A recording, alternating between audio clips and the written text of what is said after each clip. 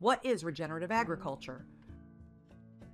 Regenerative agriculture describes farming, ranching, and pastoral practices which help stabilize our climate by restoring microbial activity in the soil, producing food and fiber in a way that is just, equitable, and humane.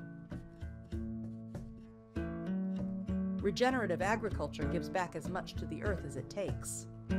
The term was coined by the Rodale Institute in the early 1980s, but its roots are found in traditional and indigenous knowledge, working with nature, not against it. Regenerative farmers focus on the health of the land, thereby increasing carbon storage, conserving water, and protecting biodiversity. Regenerative agriculture is also great for the economy. A recent study found regenerative farms were 78% more profitable than conventional plots. Regenerative agriculture is good for the health of people and the planet.